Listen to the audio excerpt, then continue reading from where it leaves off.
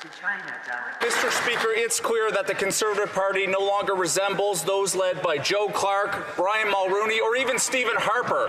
The leader of the official opposition is taking the Conservatives into the ditch on the far right to outflank Max Bernier by spewing conspiracy theories about the World Economic Forum, supporting candidates against reproductive rights and promoting hate against LGBTQ+ communities. It's the same playbook we've seen in the United States. Can the Prime Minister reassure my constituents, including those who identify as progressive Conservatives, that our Liberal government is the best vehicle to drive Canada forward?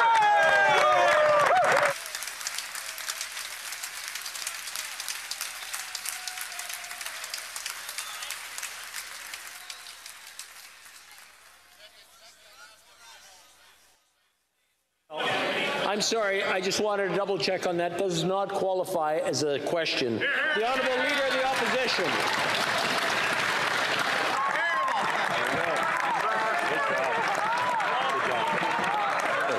Order. Order. Order.